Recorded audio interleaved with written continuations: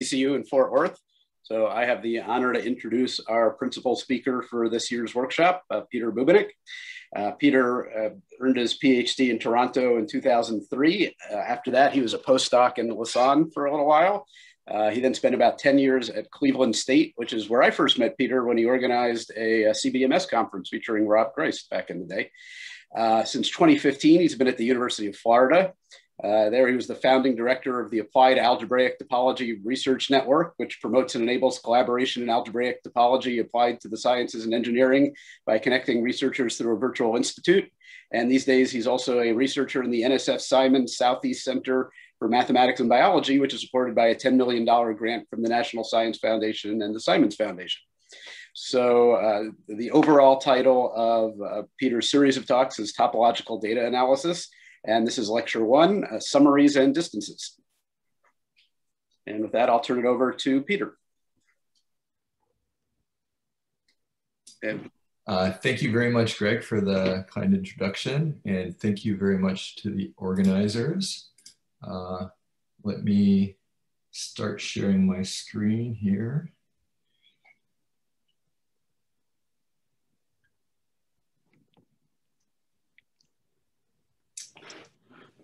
Which might take a second or two, but I tested it just a minute ago, so we should be okay.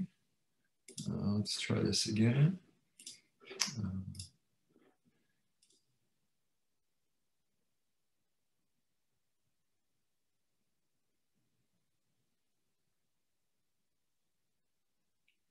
All right, I think we're connecting, and there we go.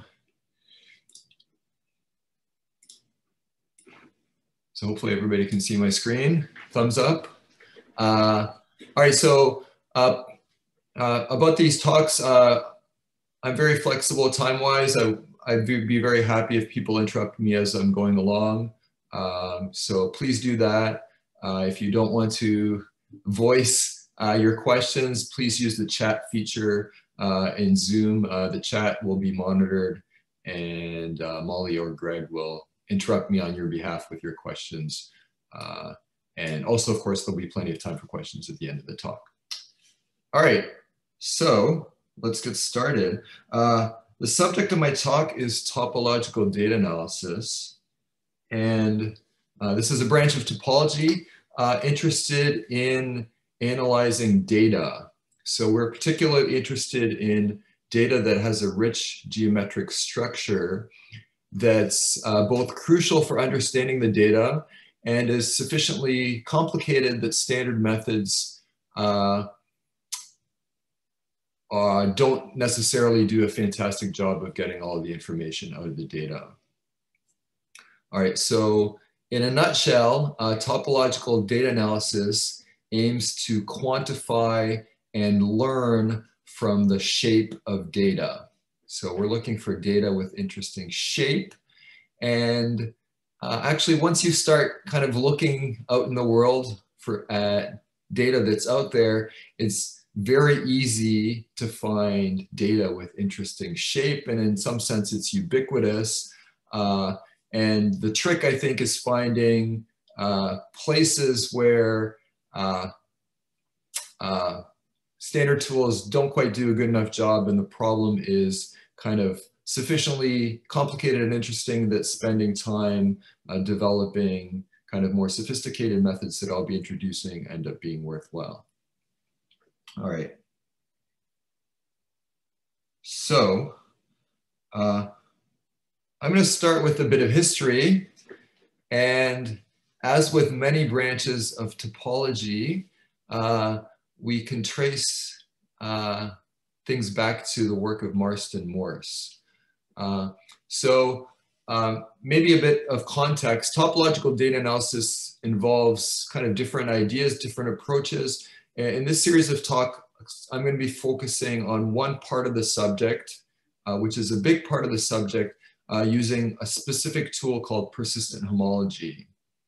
And so it's a branch of homology, and surprise, surprise, if we go back, we find the nugget that, in my opinion, is kind of the starting started this subject in the work of Marston Morse, and in particular in a very famous paper of his going back to 1925.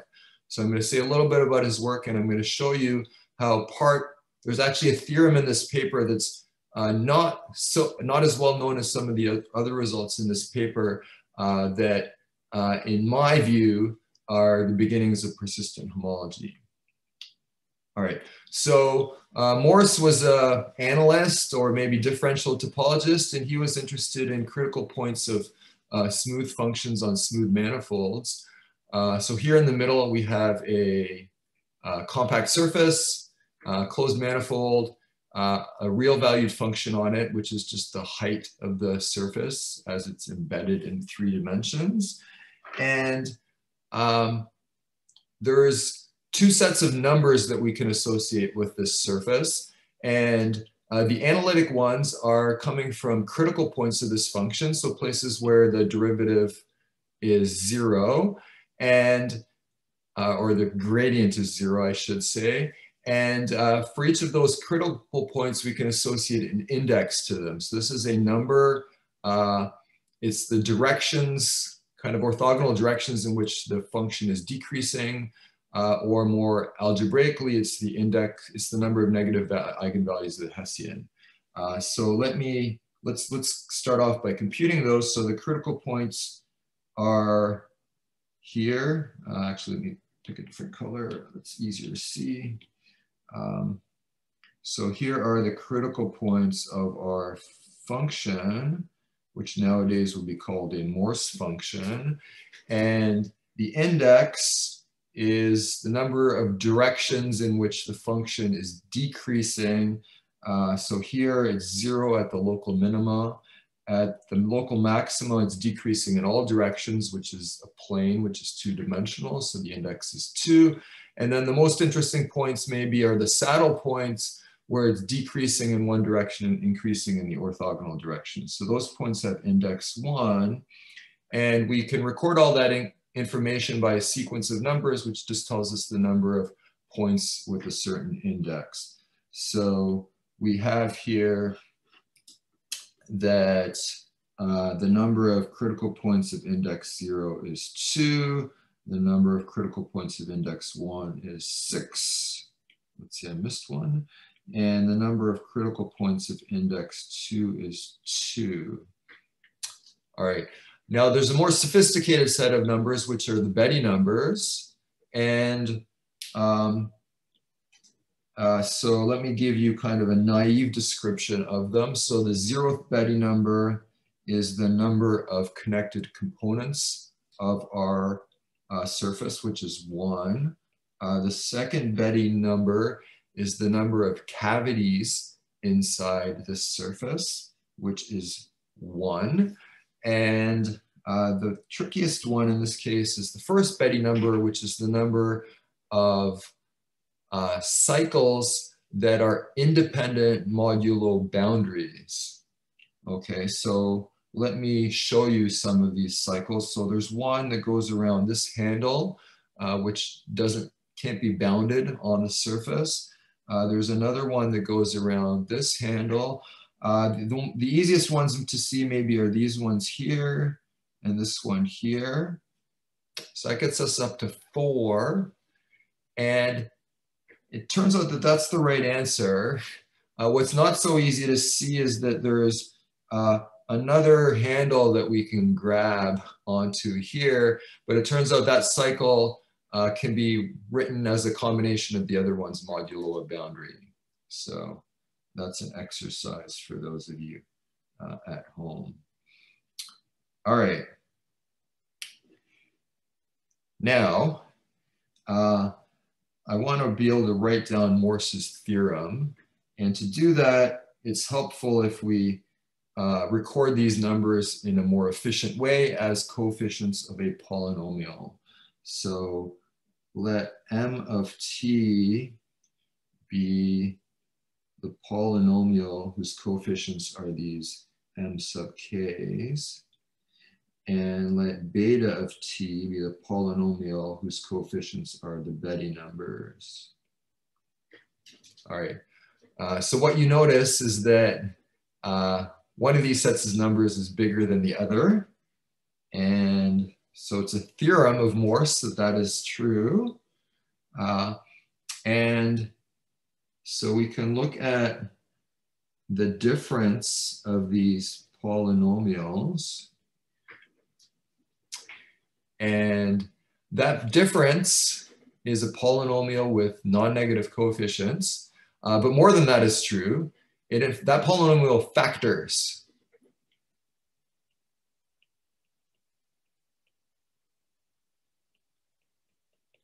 As follows.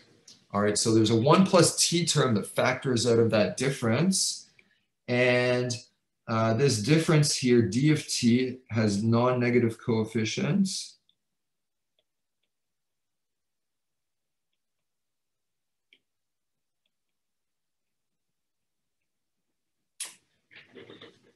All right, so what have we learned?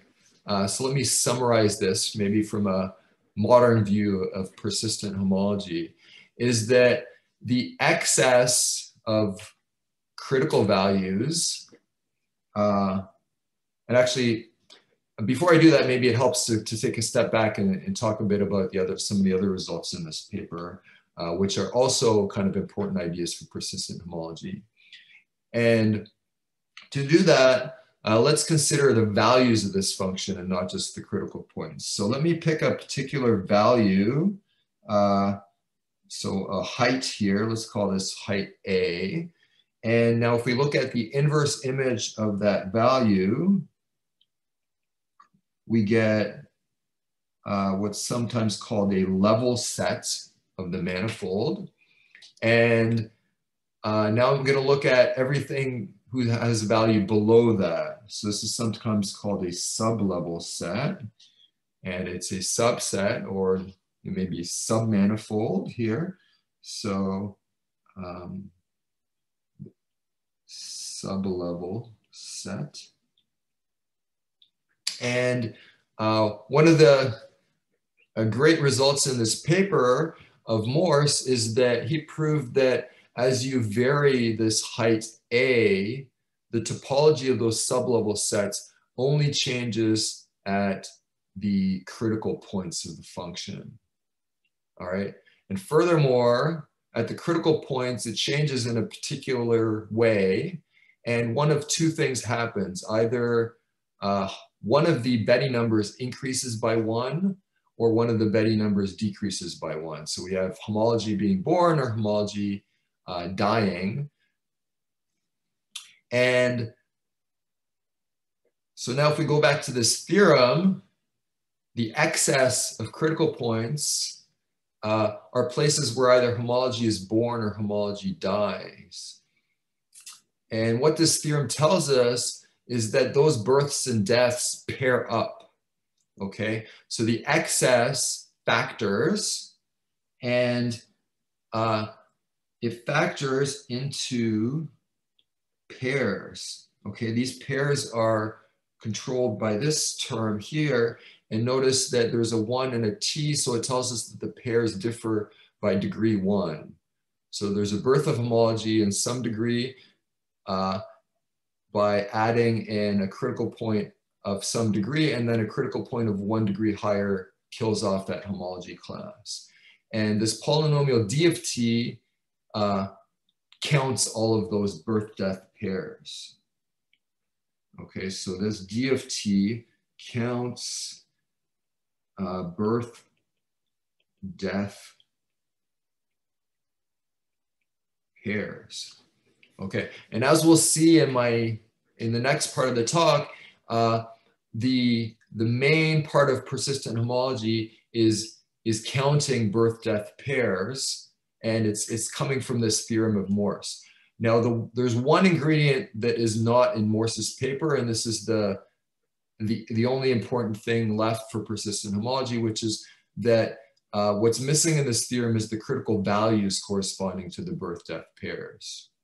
Okay, so all we need to do is to come up with a way of also encoding in those critical values, and that's going to give us something called a persistence diagram.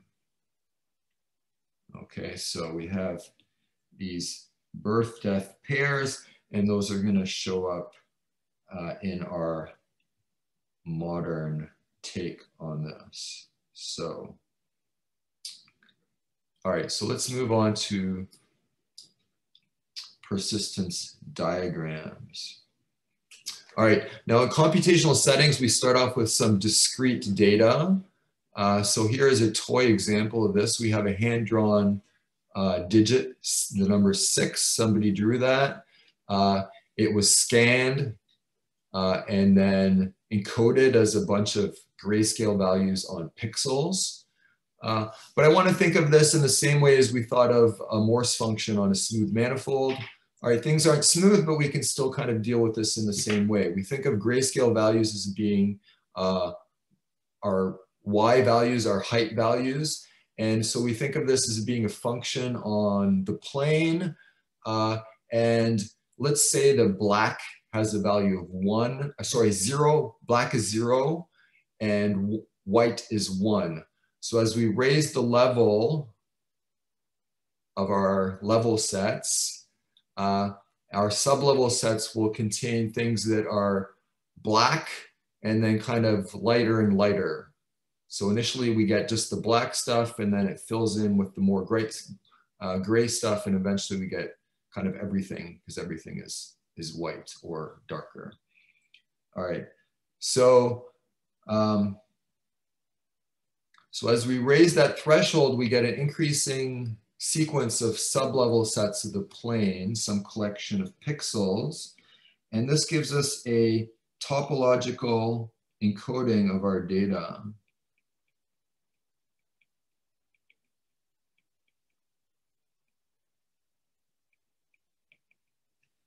All right, and if we want to be applied topologists, this is exactly what we want. We want to take data from some scientist, engineer, experimentalist, encode it in a way that gives us a topological structure, in this case a diagram of spaces or diagram of cubical sets maybe, and then we forget about the data. All right, so we just have this kind of geometric structure, and this is what we're going to work with throughout.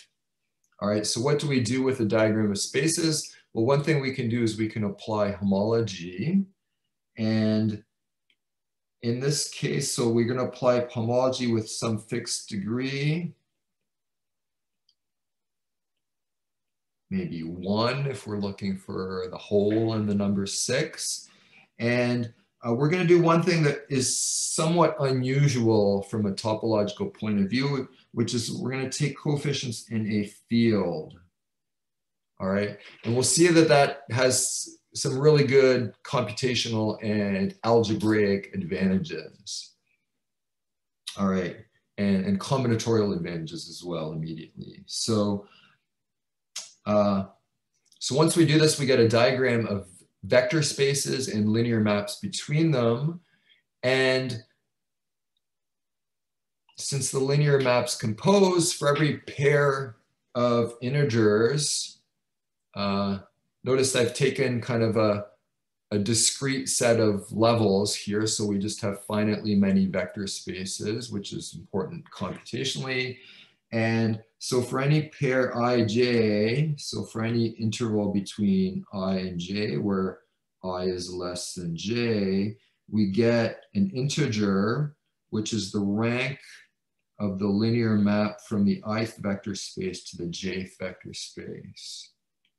Okay, and we can nicely graph the values of this rank function, and I've done that for you here in the top left here. So the integers I less than j live in this kind of upper half plane to the upper left of the diagonal.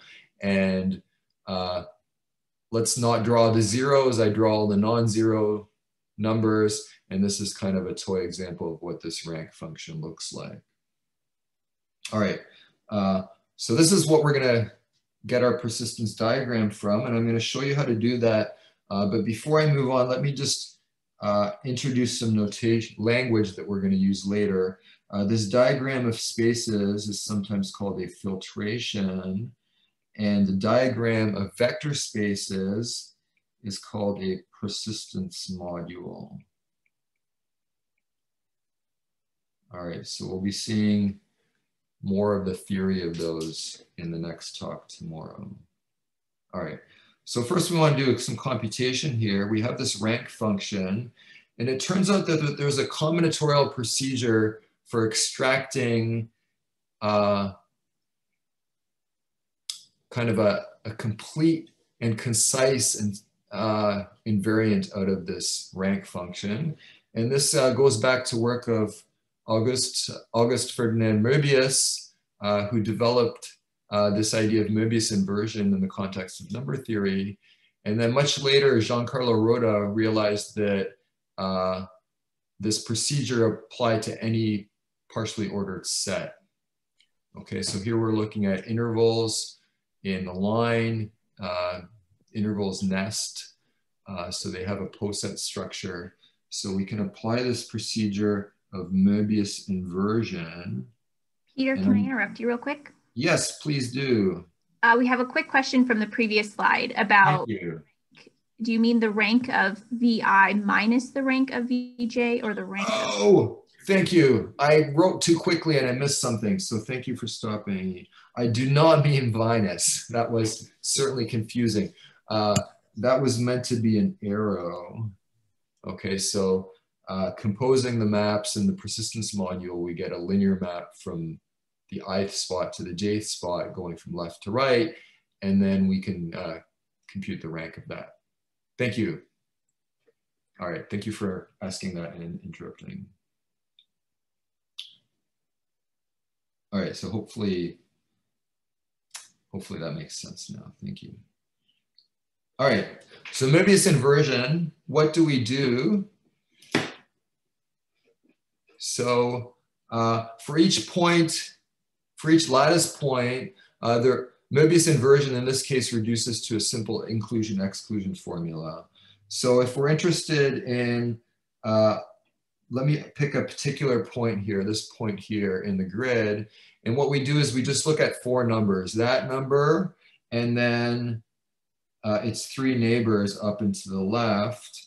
And then in the second kind of figure from the left, we do a little addition and subtraction. So we go A minus B minus C plus D, which in this case is 2 minus 1 plus 1, which of course equals 1.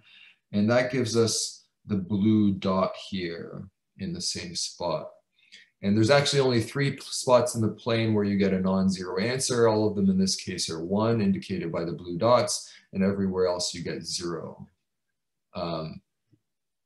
So you can also kind of think of this as a kind of a discrete derivative. If you're kind of moving down from the top left, this is places where you kind of hit changes in a certain way. And the interesting thing is that this procedure is invertible. So there's kind of a summation procedure that allows us to reconstruct the rank function from the persistence diagram. And what we do here is if we want the rank at any particular spot, and this time let me pick this point here, which is over here, then we would just look to the upper left quadrant. From that point, we count the number of dots, and that recovers the number 3, which is the rank function.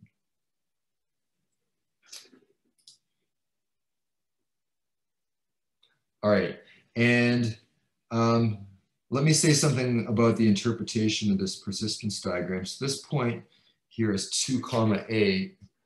And these are critical values for the birth-death pairs in Möbius's theorem. Or sorry, not in Möbius's theorem, in Marston Morse's theorem. Okay, this is the extra information from an applied point of view that's missing there. And so this is the birth critical value of birth of homology.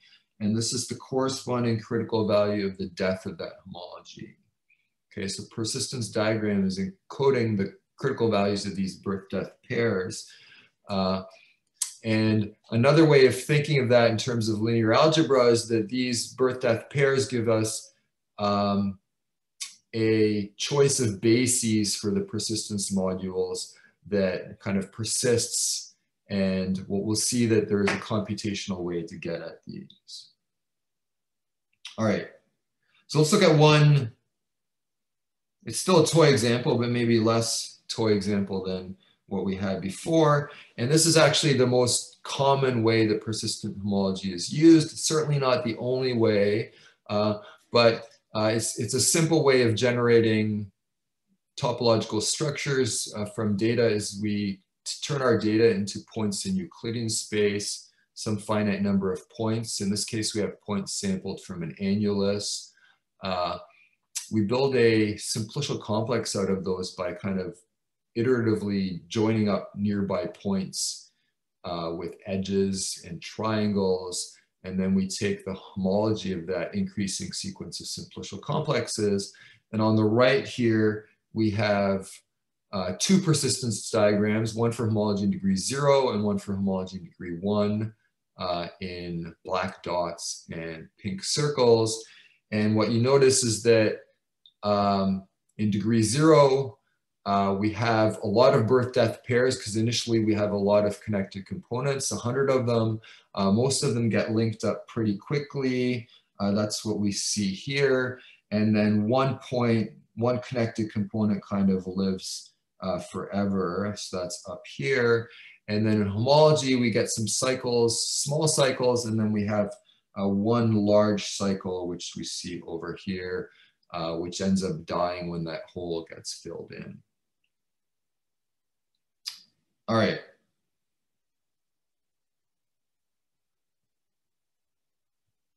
Okay, so we've now have a way of doing some topology with our data, and persistence diagrams have lots of nice mathematical features, but to a data scientist, there's one thing that we really want, which is that experimentalists don't just run one experiment, they run experiments repeatedly, and they want to be able to do things like compare the results of one experiment with another. So we have not just one persistence diagram, but many of them, and we want to be able to compute distances between them. So here we have two persistence diagrams, one in the top left with orange dots and one in the middle with blue circles. And we want to compare the distance between collections of points in the plane. And of course, we know how to measure distances between individual points in the plane. But two things make this situation kind of interesting. One is that the number of points might differ. And the other is that not all points in the plane should be treated equally from the point of view of persistent homology, because birth-death pairs that are far, if the numbers are far apart, meaning far from the diagonal, that is a feature that lives for a large number of values. And as those birth-death pairs get closer and closer together, which means the point gets closer to the diagonal, that should somehow have a vanishing contribution to distance. All right, so it turns out that there is a very natural way to do this distance, and there's actually a one parameter family of distances indexed by p between 1 and infinity. And what we do is we allow ourselves to match points. So we draw both persistence diagrams together, which I've done on the top right here.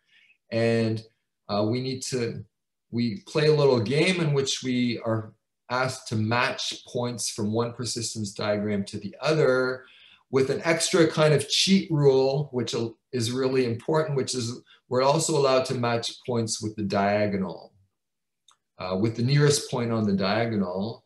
And if we do that, then there's only kind of finitely many options indexed by the symmetric group. And each of those kind of choices of matchings gives us a list of numbers. And then we just take the p norm of that list of numbers. That gives us the p Wasserstein distance. The word here, Wasserstein distance, is also used in a slightly different context of measuring distances between probability measures. sometimes called the Earth mover distance. It's crucial, it's kind of central to optimal transportation theory. And these two notions are actually kind of intimately tied and have a common generalization, which was only worked out recently by DeVol and Lacombe last year, and has kind of been extended by a student of mine, Alex Altison, as well recently. So Peter, maybe I missed it, but you said this can handle when you don't have the same number of points in D and D prime. In that case, is sigma just any function, or so one set to the other? Or? Yeah, so to be precise, one thing we can do is for each point on the persistence diagram, we also stick in the closest point on the diagonal. And yeah, so there's a subscript R here, the symmetric group on R letters. R is the sum of the cardinality of the two persistence diagrams. It ends up being that, yeah. So it's not huge. It's something. So there's some computational challenges to this, but this is something that people have come up with good algorithms of doing. Did that answer your question? Yeah, thanks. Okay, thanks, Greg. All right. So next up, I want to show a nice variation of the persistence diagram. And this is some recent work with a couple of my now former PhD students. And this is a refinement of the persistence diagram, a kind of a graded version of it. And it uses some very old math, maybe the oldest math there is in a certain sense. And so we're all familiar with working with decimal notation and kind of binary, and we're familiar with that we can do things in any base b greater than or equal to 2. But something that I think people are maybe less familiar with is that we can also do things in base 1, which is sometimes called the unary system. So using the same arithmetic that we do for the other bases, we can write 3 as 1 times 1 to the 0 plus 1 times 1 to the 1 plus, sorry, I mixed things up. Let me start over. All right, so 3 is 1 times 1 squared plus 1 times 1 to the 1 plus 1 times 1 to the 0. All right, so that's certainly correct. And using any of these arithmetic expansions, of course, in decimal, we write 278 as 278. In binary, we write 5 as 101. And in unary, we write 3 as 111. All right, yes. So you might recognize this as tally marks, or maybe the Roman numeral 3. And some of you may also recognize that if you rotate this horizontally, you get the character for 3 that's still used in most of East Asia.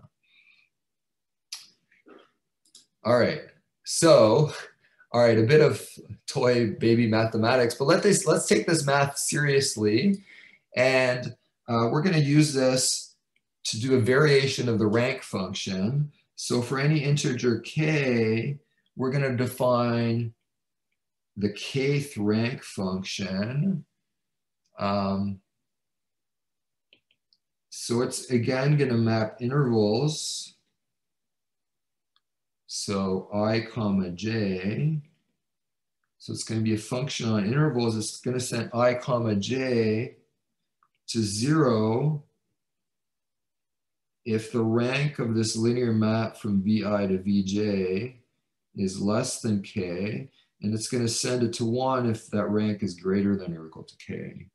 Okay, so this is a map from intervals to the integers, but in particular to the subset of the integers given by 0 and 1. All right, So the thing to notice here is that this is exactly the kth digit of the unary expansion of the rank. All right, so with that observation exactly implies that the sum of these kth rank functions is just the rank function. And now the fun thing is that this rank function is still a integer valued function on the intervals, so we can again apply Möbius inversion. All right, so in the top right here, we have the Möbius inversion that we did before. And now I'm going to repeat this with all of these rank sub k functions. So I've gone ahead and showed you what the kth rank function is. So that's the collection of numbers. It's all zeros and ones. I've only drawn the ones. And now we do this inclusion-exclusion formula.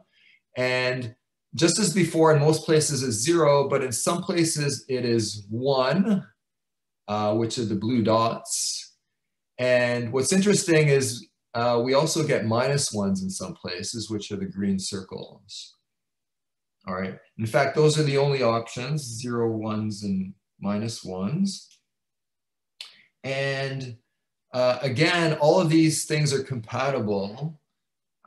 So if we call all of these resulting persistence diagrams, which now have 0, 1s, and -1s, let's call these the graded persistence diagrams. So we have 3 non-zero ones in this case. And those, so what we showed is that those sum up to the ordinary persistence diagram. Oops, sorry about that. So the sum of these dk's is equal to the ordinary persistence diagram. So it's a refinement and of the persistence diagram. It gives us extra information. All right.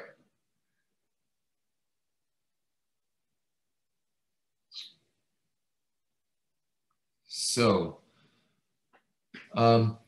so one thing you observe if you do a bunch of these is that the plus and -1s occur in a staircase pattern.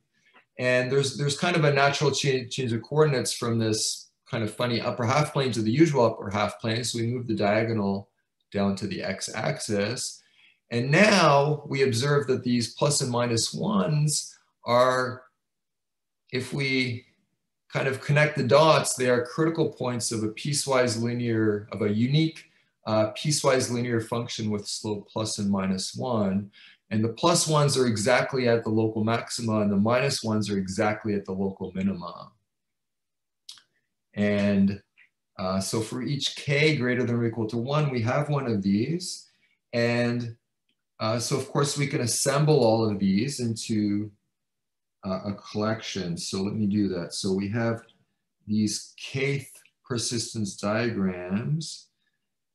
And now we have a collection or a sequence of functions from R to R. And of course, we can assemble that into a single function from n cross R to R. So just by letting lambda kt is defined to be lambda sub k of t. And now, under mild hypotheses, this function is square integrable. So it sits inside this Hilbert space. All right.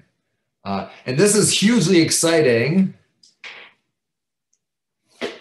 Maybe most topologists are not initially excited by this, but let me convey my enthusiasm for this. Why is this exciting?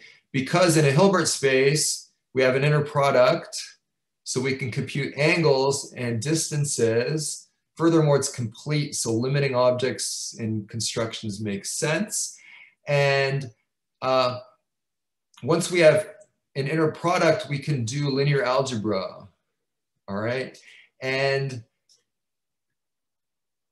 there's huge subjects of statistics and machine learning which are central to data analysis. And almost all of the algorithms in these subjects use linear algebra and only linear algebra. So as soon as you're in the setting of a Hilbert space, you can apply almost any algorithm of those subjects. All right, so what we've done is we've now taken data and done some interesting topology, and we now have a summary of our data where we can apply all these tools from these subjects. And what's particularly exciting for me is that this function that we've created is something that I had previously defined using more ad hoc methods, which I called the persistence landscape.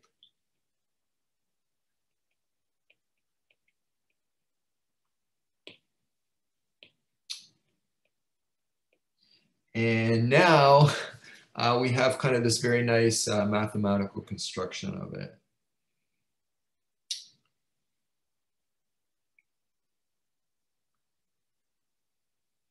All right.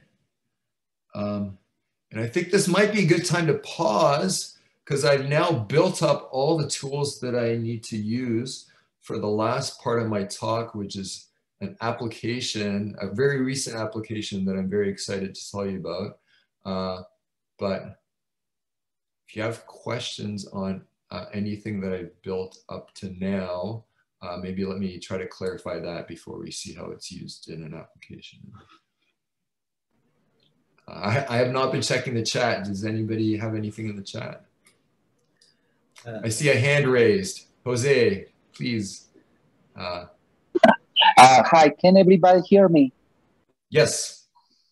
Okay, I have a couple of questions. This is certainly a wonderful talk, by the way, about the coefficients of your homology groups. You say that you want to work on a field, right?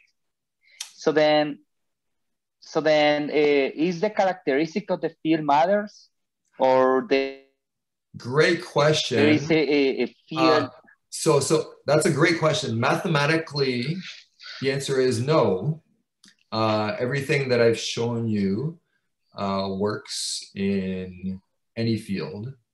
But now computationally, one field is nicer than all the others, which is the simplest one, which is Z mod 2, the field with two coefficients. Binary coefficients are particularly nice on a computer because binary arithmetic is in fact encoded into hardware at the most fundamental level. So it's very fast on a computer.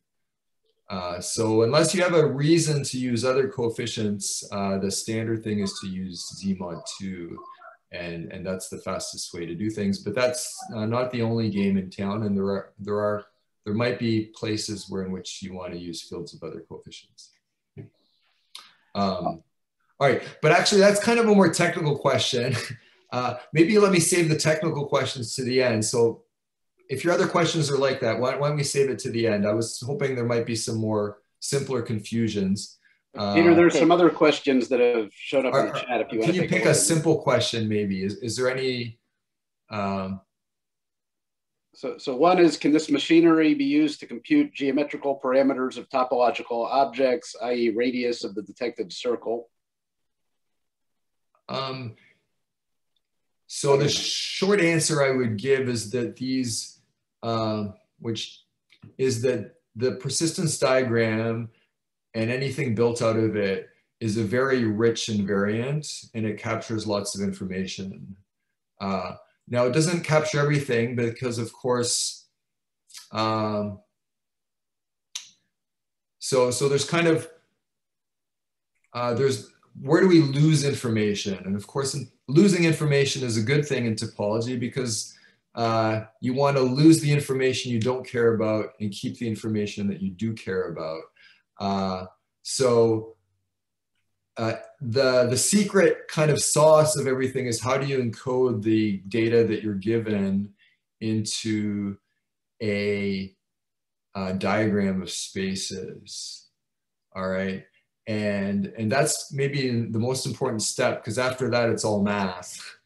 And before that step, there's some art to it. So you lose some information there. After that, in topology, we tend to lose almost all the geometric information.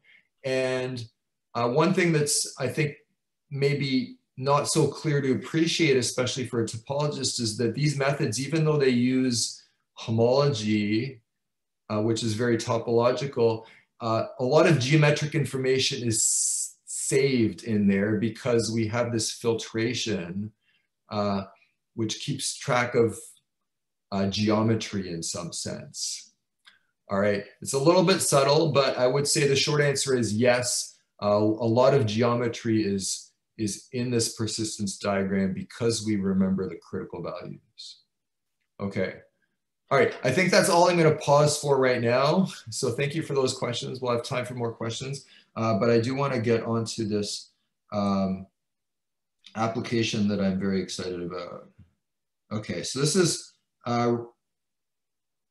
work that I've been working, so this work's been going on for a few years, but it's just recently appeared. In fact, just recently accepted. And this is work with a postdoc that's been working with me, Ashley Thomas, my PhD students, Alex Elchison and Irina Hartzog, and then a collaborator of mine who's a biologist, Hong Lu at Georgia Tech, and her student, Kathleen Bates. And I'm gonna start by showing you a video. So in Hong Lu's lab, they work with C. elegans, which is a very well-studied model organism in biology. And reasons are it's very simple. It's happy to live on an agar plate, so you can kind of grow it and observe it in the lab. It's translucent. Its cells have kind of been completely classified.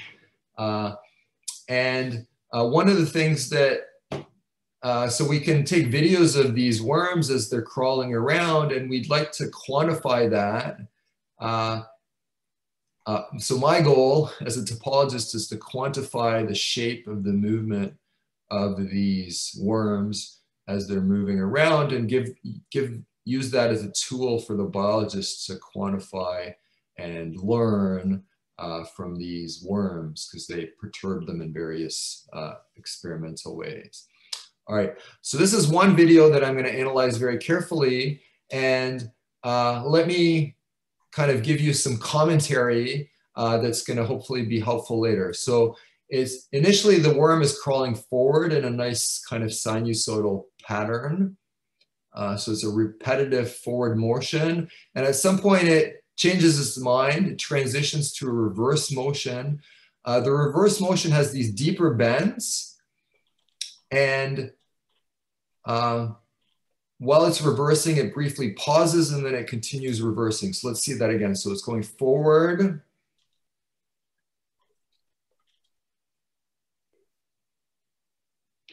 Here it transitions to a reverse motion.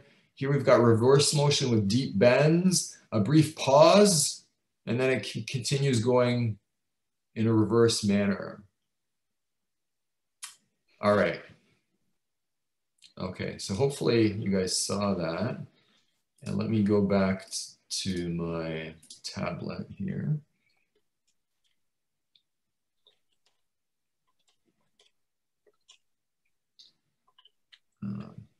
And I think we'll hook up faster than last time.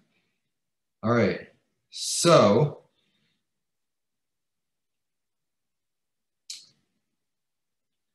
all right, so we have this video. So there's a bit of pre-processing that's done initially. And we extract a midline of the worm, which is a kind of spline curve, which we turn into a piecewise linear curve. So it has 100 piecewise linear segments. We have a sequence of angles of those segments. So that gives us roughly 100 numbers that describes each of the frames in the video. And then we can kind of concatenate all those frames to give us a video of a bunch of piecewise linear curves. And that's what you see in the middle here. So this is the encoded data. So this is the data that we actually worked with as mathematicians. Now the next step is to turn this into a point cloud in high dimensional space. And we use this great idea that was developed by Jose Perea and John Harrer called the sliding window embedding. And what we do is we take not just one frame, but a sequence of frames, so some number of frames. In our case, we took 20. And we concatenate all those 100 numbers from those 20 frames. So this gives us a 20 times 100, 2000 dimensional point. And now we just slide those frames along slide that window of frames along the video, and that gives us a sequence of points in 2000 dimensions. All right, and now we can visualize that by projecting down. There's a method called principal component analysis based on singular value decomposition that does that for us. And here we have two of the low dimensional projections, and this gives us a sequence of points going from dark to light. And now what we can see actually is we can interpret this, and we see, so dark initially is, this is the forward sinusoidal motion, which is repeating. And then it transitions to the backward motion, which is easier to see from this point of view. So it went forward, transition to backward. Then there's a brief pause, which is actually easier to see over here.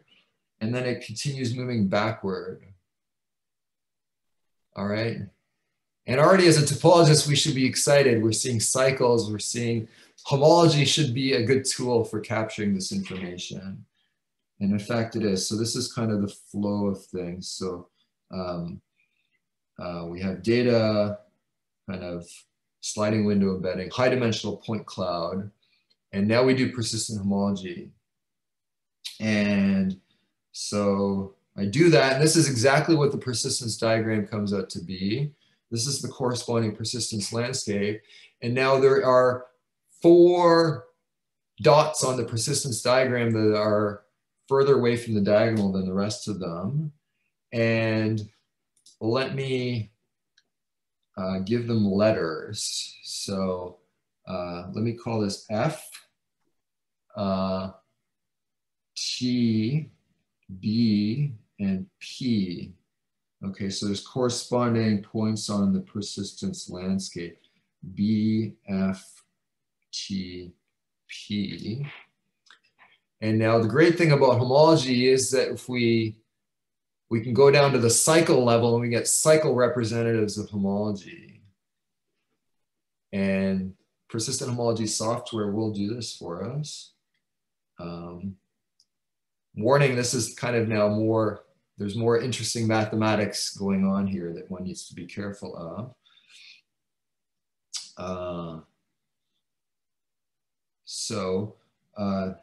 Cycle representatives, these are what they come out as. All right, so let me kind of remind you. So this was B, F, T, P, and this is F here. The first one, notice, is the initial part, that initial loop, which is the forward motion. This, then the next one here is T. That's the transition from the forward to the backward. The biggest one here is B. And then we have the pause here. All right. So as a topologist here, this is incredibly exciting. We have found the kind of the 4 characteristic motions in that video were exactly captured by the persistence diagram and its cycle representative. All right. So I was super excited about this. Now there's only one downside to this, which is that this is a result that I think only a mathematician can really be excited about. All right. My biology collaborators, it requires quite a bit of explanation as to why this should be exciting. But we worked a bit harder, and now I have something that I'm even more excited about, because this is something that I think that the biologists are excited about. And the great thing is that with this data, each of these dots, each of these vertices in these cycle representatives actually corresponds to a chunk of video. And as we go around the cycle, we can kind of trace out screens, images in the video, and then we maybe do a bit of smoothing, and we can get video cycle representatives. All right, so let me show you what these are here.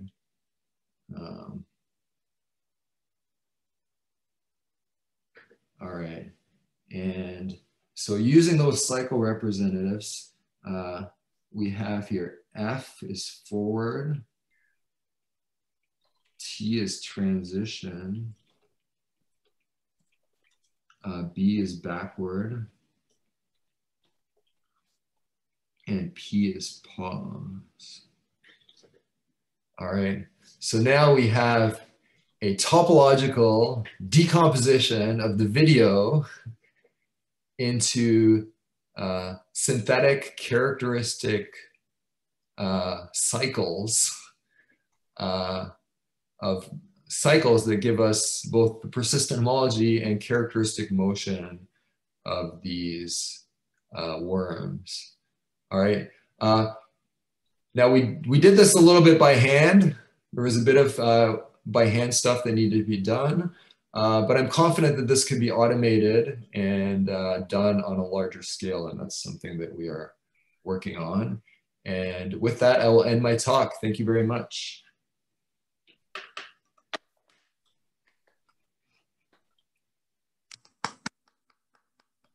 Yeah, just sporadic clapping from two people just doesn't have that resounding effect if we were all in person. But thank you, Peter.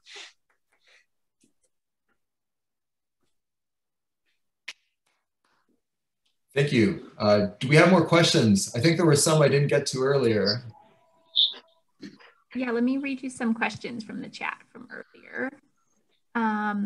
So one is, can you explain a little bit more about the negative rank in the graded persistence diagram? Great question.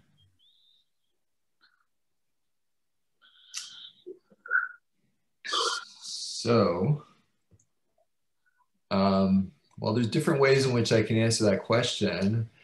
And maybe let me start by a more sophisticated answer, a mathematical answer, which is maybe not what you're looking for. So mathematically, one way to look at the persistence diagram, let's go back to the persistence diagram.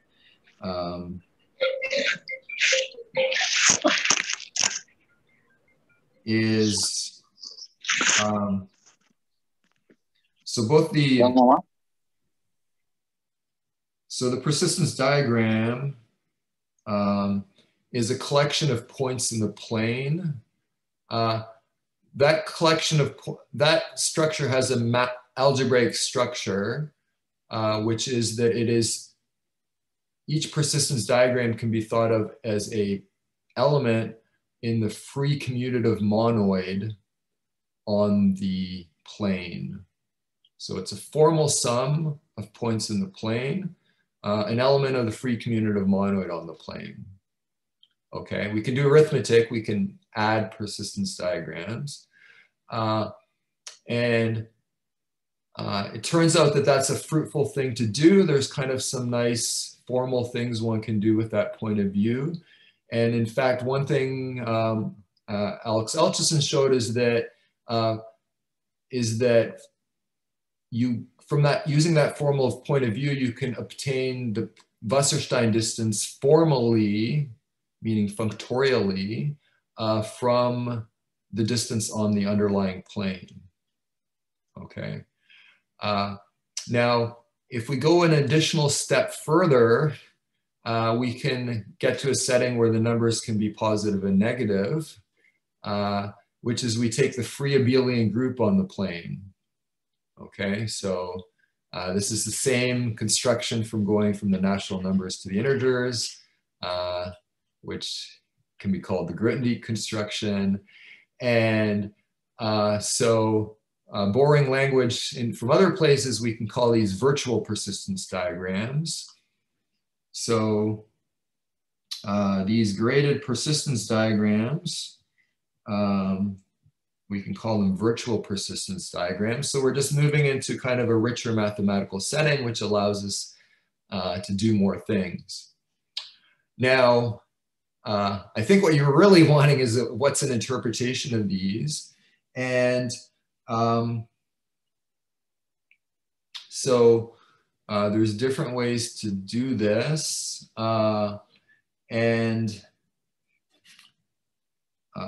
Well, maybe just the simplest one is that the positive points are kind of maxima of the local maxima of the persistence landscape, and the negative ones are local minima of the persistence landscape.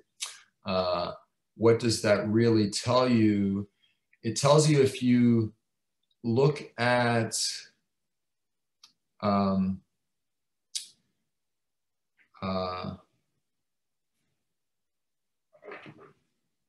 so yeah, let me draw a picture here.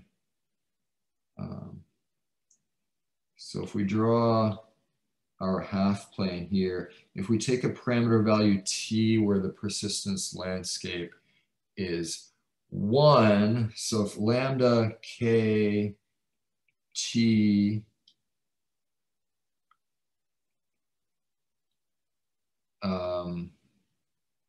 so if we have a maximum for lambda kt, that tells us that if we look at the kth graded rank function, so if we're interested in the rank of those maps and the persistence modules being at least k, then t is kind of a midpoint for which the persistence is maximal.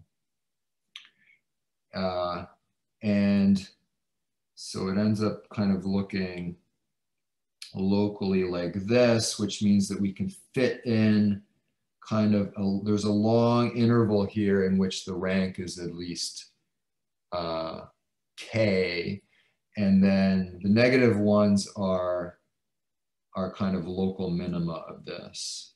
So if we shift to either the left or the right, we can get longer intervals in which the rank is at least k. All right, it's a little tricky. All right, but let me move on to the next question, I think. Jose, do you want to answer or ask your question? Yeah, I have a last question regarding your graded persistence diagrams. I'm not a topologist. I work in representation theory of algebras, and then I look these by using quiver representations. How you guys look at these graded persistence diagrams by looking at graded quiver representations at all?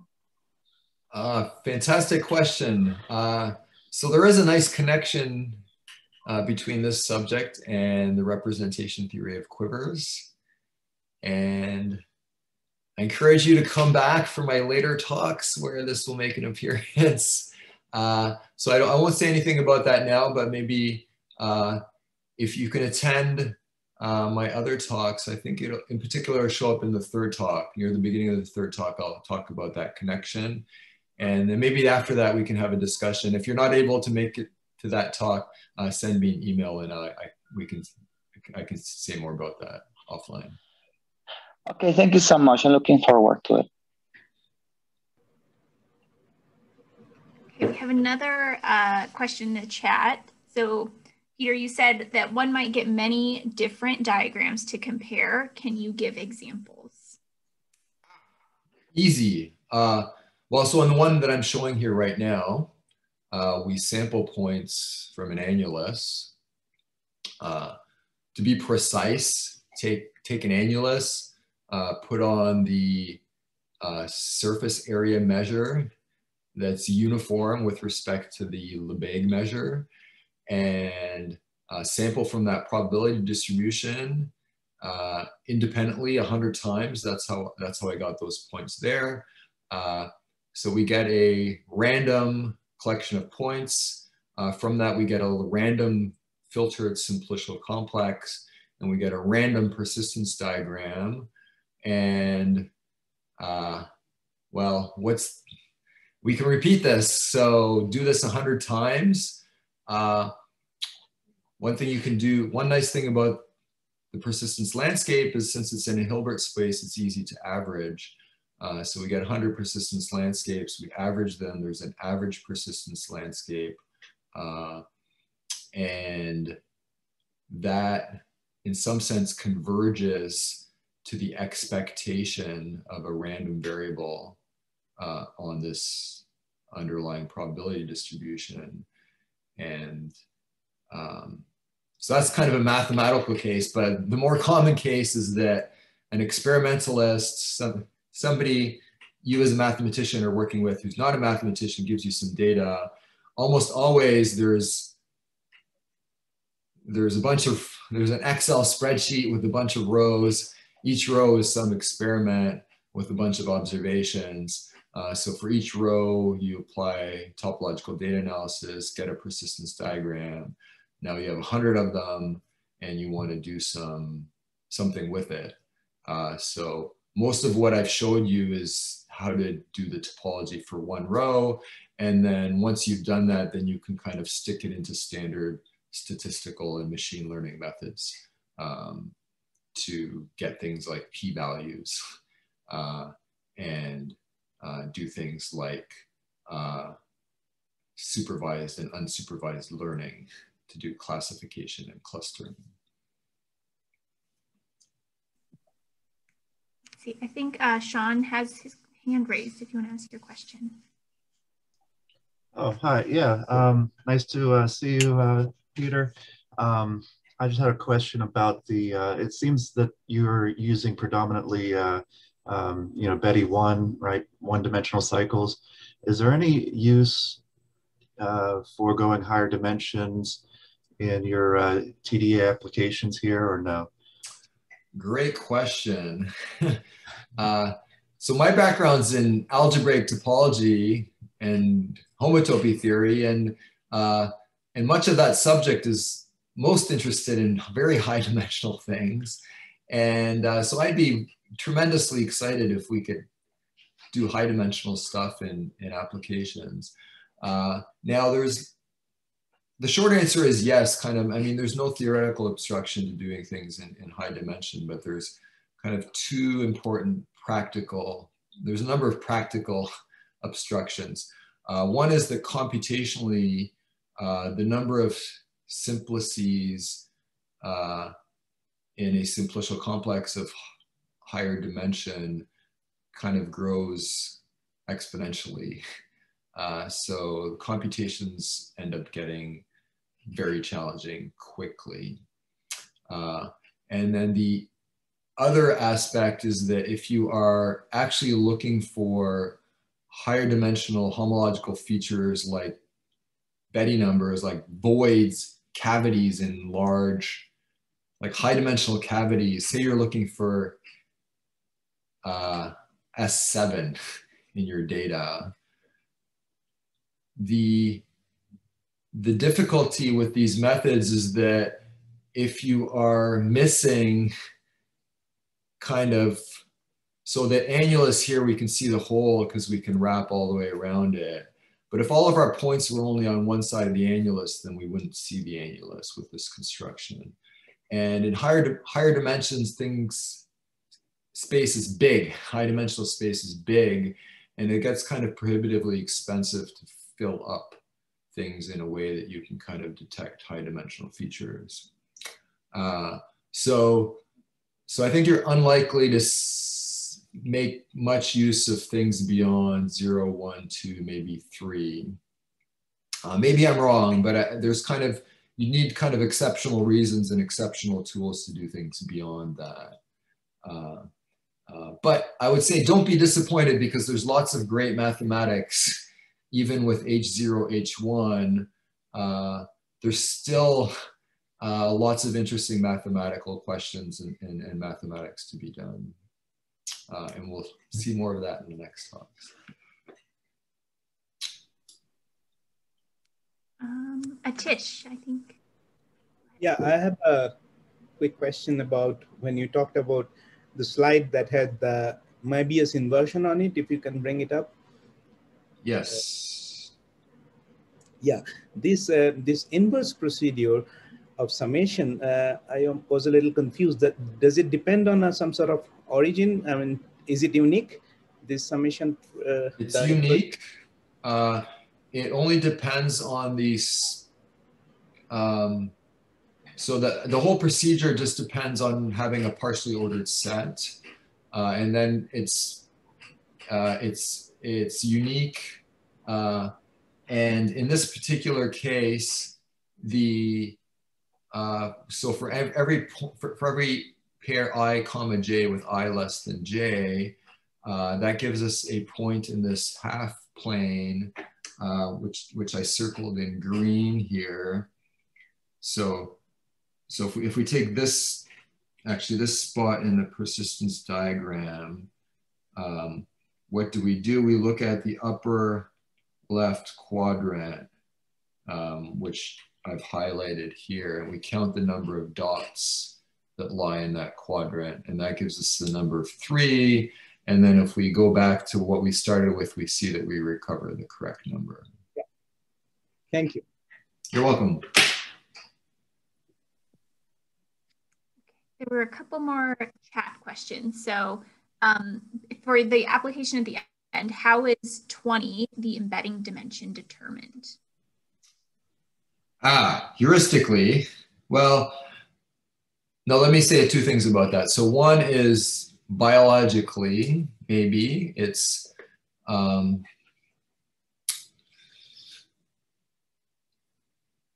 actually, no, let me not say biologically. Mostly heuristically, that number 20 is not very important. We tried lots of different numbers, and actually one surprising thing that we found out kind of late on is that if you do more sophisticated things than I showed you here, you try to do some machine learning on this data to try to, and actually to larger sets of data, which you can see in the, if you look at the paper, which is on the archive, we look at kind of more complicated data, and then we try to do some machine learning based on the environment that the worms are in. And in that case, this window length, we tried a bunch of windows, and our results got better as the window got smaller and smaller. In fact, down to 1 gave us the best answer. I mean, all of them were almost the same, but 1 gave us a slightly better answer, surprisingly. But when you go down to 1, these images that we have on the right are somewhat noisier. So kind of taking a sequence of frames somehow ends up smoothing the data, and it makes it easier to interpret and also to construct these nice videos at the end. But I would say the number 20 isn't so important. And one kind of really nice advantage of these methods, which I'll talk more about in the theory, is that there's kind of theorems stating things are stable, and relative to other methods, they're relatively parameter free. And the parameters that we do end up using often, our procedures don't end up being very sensitive to those parameters.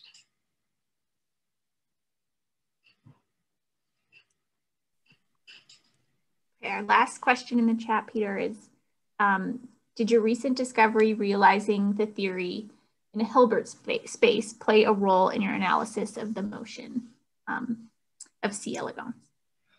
I have to say the short answer is no, because the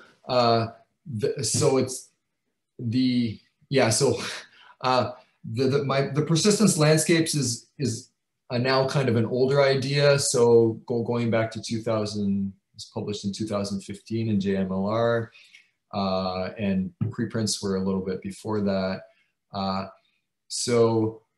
The idea of mapping into a Hilbert space is now kind of fairly standard in topological data analysis, and there's a number of methods. In fact, there's many methods, and all of them work quite well. So for me now, this is kind of I have a kind of a standard pipeline. I even have code in R that kind of takes some filtered complex and then goes all the way through to the persistence landscape, which actually you can encode as a vector. So this is a sequence of functions. If you just sample them on a grid, you just get a vector, and then you just have a vector. So and then you just do standard methods with the vector. So that's definitely something that I'm looking to doing with all of my, whenever I will work with data. So the new part here was there's this kind of nice combinatorial way of getting at the persistence landscape.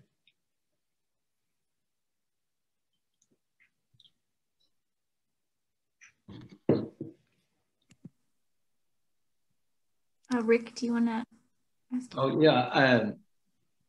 Do those 4 cycles that you've found in the motion of C. elegans, can biologists relate that to anything in the nervous system? Oh, well, now you're asking a question that my biology collaborator is really interested in. So C. elegans is a particularly, well, so it's useful for many things in biology, and it's particularly well studied with respect to its nervous system. The neurons have been completely written down. There's 302 neurons, and since the organism is translucent, they can actually kind of see these. They can manipulate them so that the neurons will flash when they're activated. So she has these wonderful videos of flashing lights of this nervous system as the worm is thinking. And when we started collaborating, this is what we started looking at. But I got scared. So, well, I think it was it's fantastic data, but it's for using these tools, at least at the time we started looking at them, the data is quite noisy, and I didn't think my tools were ready to attack those types of problems. So we shifted to kind of data that's much less noisier. This video data is very clean. And certainly down the road, we would like to be able to do things like that. And I think it requires some advances on the mathematical front that we are working on, and also advances on the biology and engineering end in terms of kind of capturing clean enough data that we can try to get something out of it. But that's the vision. Yeah. What are the worms thinking? Yeah. Can homology tell us something about that? That would be great.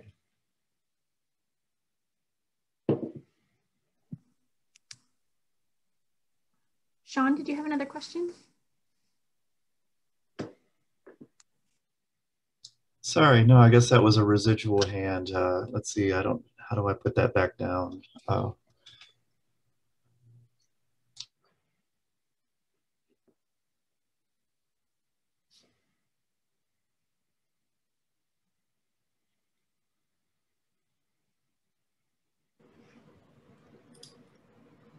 Well, if I may ask one more, Peter.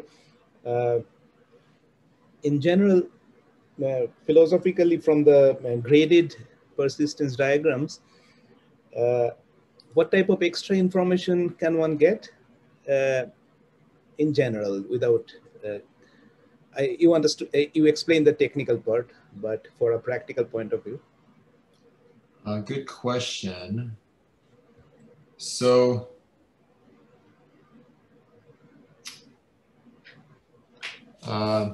maybe the short answer is that it's not clear yet. So this is very new. In the form, so persistence, if we translate it into persistence landscape, those have now been used for a few years, and they've had some very nice applications. I don't know of any specific applications to just the graded persistence diagram. I would say is that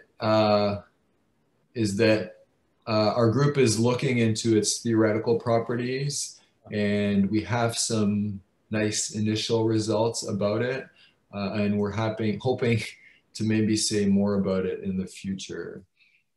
So my students, Alex Elchison and Irina Hartsock, are looking at it, and they have some interesting initial results. And I guess one thing that I can say is that it is, in a precise sense, it's more discriminative than the persistence diagram. So there's the Wasserstein distance can be extended to the graded persistence diagram. So this is something that's Alex Elchison's done. It's on the archive. And I think I might even have something about it on the end here. But we need to take p equals 1, it turns out, okay, which is kind of the nicest version of this Earth mover distance. And for these graded persistence diagrams, since they're positive and negative pieces, kind of just like with signed measures, there's a Jordan decomposition. And using that decomposition, we can define a distance between graded persistence diagrams. So we kind of move the negative parts over to the other side of the equation, and then we take the usual 1 Wasserstein distance between them. And so, and the sigma has stability also? Pardon? It has stability also, this sigma, the graded Wasserstein this distance. graded 1 Wasserstein distance, yes, it is stable as well. So that's a paper, that's a theorem at the very end of this paper, which has been accepted to discrete and computational geometry and should be appearing shortly. I just submitted the proofs yesterday, so. Okay, thank you. It's on the archive though.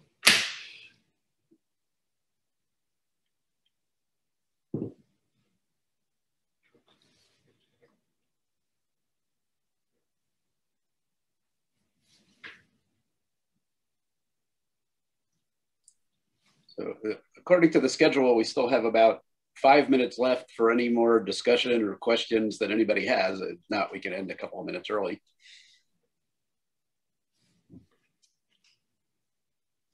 I see a raised hand. Hi. Thomas? Yeah. Hi, Peter. I had a quick question. When you're looking at the representative cycles in the C. elegans study, unless I'm mistaken, I mean, there's a couple of choices you have to make, right? These cycles exist for some time, but even at each time, there may be many choices. How did you choose the representatives? So this is a great question, and this would be a great subject for a talk, I think. So the short answer is we didn't, in that we used some software that computes persistent homology. that simultaneously computes cycle representatives. And a number of the standard packages for persistence diagrams will do this for you. And they do both simultaneously, kind of using a greedy algorithm. So it's in some sense canonical, because if you choose a total order on your simplices, then you get these canonical cycle representatives. Now, from a geometric point of view, they maybe aren't the best things. And in fact, if you look kind of carefully on the third one, you see the large cycle going around, but then you've got some other little stuff on the inside. And what you might want is what is an optimal cycle geometrically. So maybe what's the shortest cycle if you're in a one cycle, what has the least line segments, or if you're in like an H2, what like encloses the least volume. And there's different variations of this question. And there are very interesting computational topology questions of whether or not one can do this. And certain variations of this question end up being NP hard. But other variations, people have polynomial time algorithms that work well. Okay, so yeah, so if you're interested in that, there's definitely some papers. If you shoot me an email, I can maybe point you to a few of them. I'm not an expert on these things, but I'm kind of aware of the work, and it's really interesting. Yeah, but we just did the naive thing, which is just to kind of use the greedy algorithm to give us a cycle representative. And that worked well enough for us. But I think if we were to do this kind of more seriously, we'd have to start thinking about those types of questions. Thanks very much.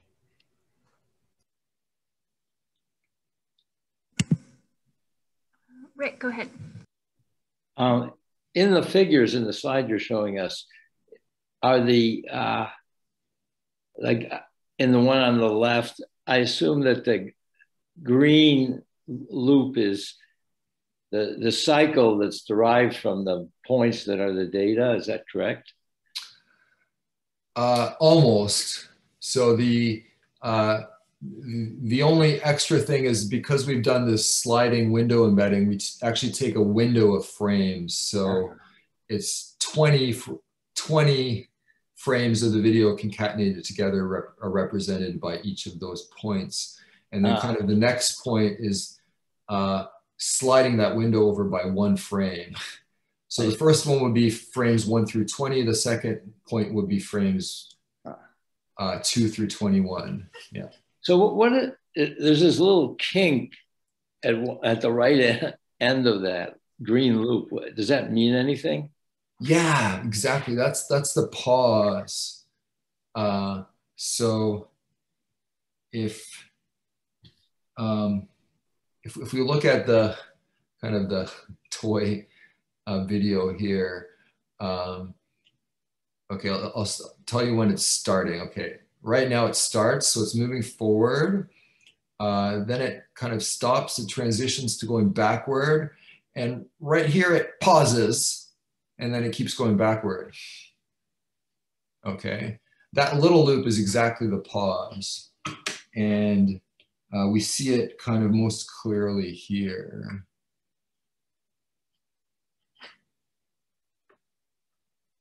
Yeah, and that's actually something that if you don't do the sliding window, you don't see it. So if you just take, if you just straight on put each frame as a point in 100 dimensions, you get a point cloud that looks very similar to what we have here, but it's a little bit noisy, and it's noisy enough that you cannot see that loop. And when you go ahead and stick it into the persistence diagram software, that point there for the pause is not there. Okay. So that bit of smoothing of the sliding windows is crucial for getting that kind of subtle behavior.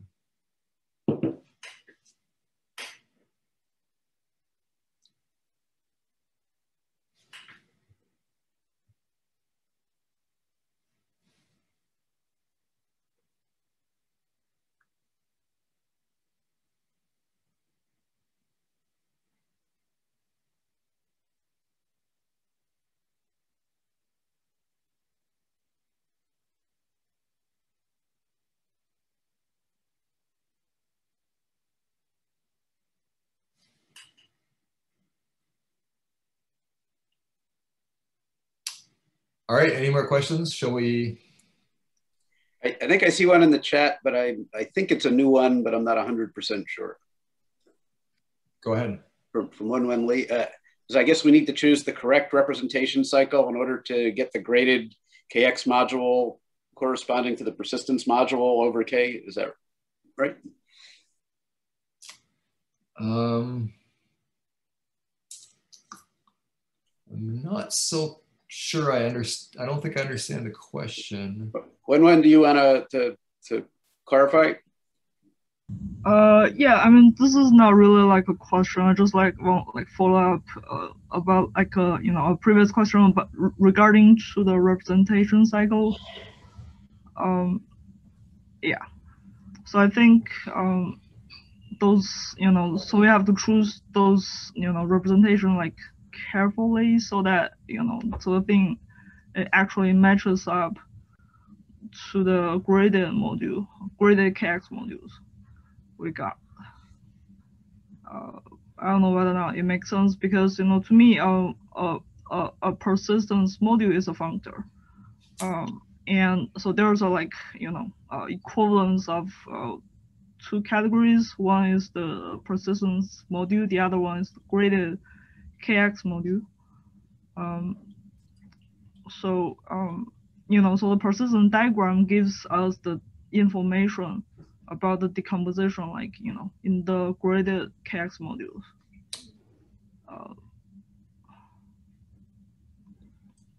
Yeah. Anyway, so it just so it's not like a question. I just want to point it out.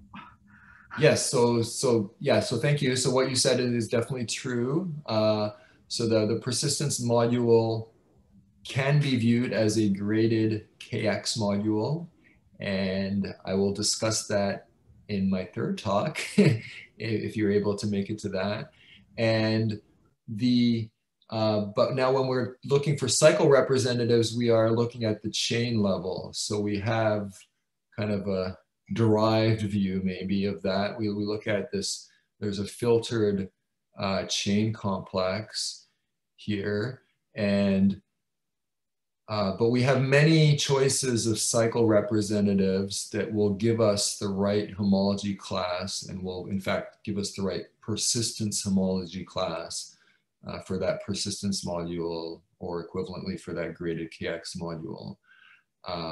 So there's many choices, and there's yeah, so that's, and then you want kind of the nicest one. And you can define that mathematically, or you can define it kind of aesthetically for a practitioner who might want to be interpreting the data. And hopefully those two questions should be free. Hopefully those things will give the same answer.